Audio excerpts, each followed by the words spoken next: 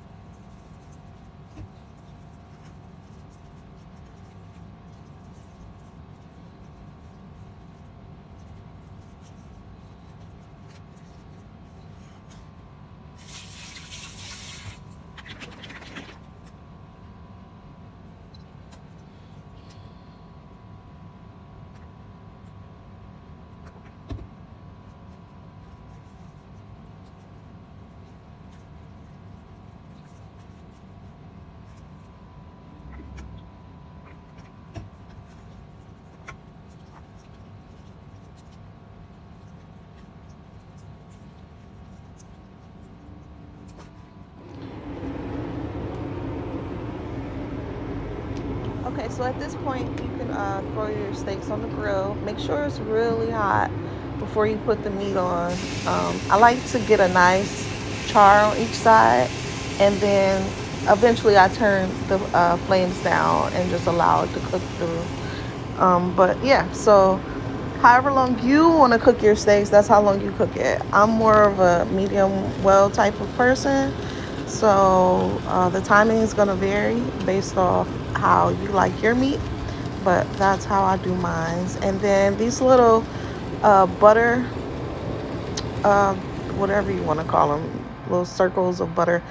The grocery store here, the Safeway, actually provides you with those. Your local meat department probably also has something like this, which is really cool. You can just throw them at the top. towards the end of the cooking process and let everything kind of melt and get delicious. And that's what I do. It's I'm pretty sure it's butter, parsley, garlic. I think I tasted a hint of Parmesan in them. So just ask, and maybe they have something that fits your palate. And then what I like to do after this is I take the meat off, place it in some foil, and then I'm gonna cover it up, not super tight, just somewhat tight, somewhat secure, so that the meat can just rest and all the juices can kind of do its thing. So after that, I'll just unfold it and we'll see what we got after everything's finished doing what it does.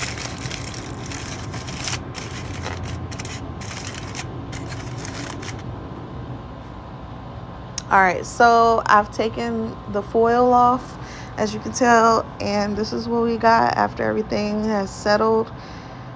The meat looks super tender and it's very juicy. Nothing dry here. And yeah, that's pretty much it. So like, comment, and subscribe, and follow for more recipes later. Thank you. Peace.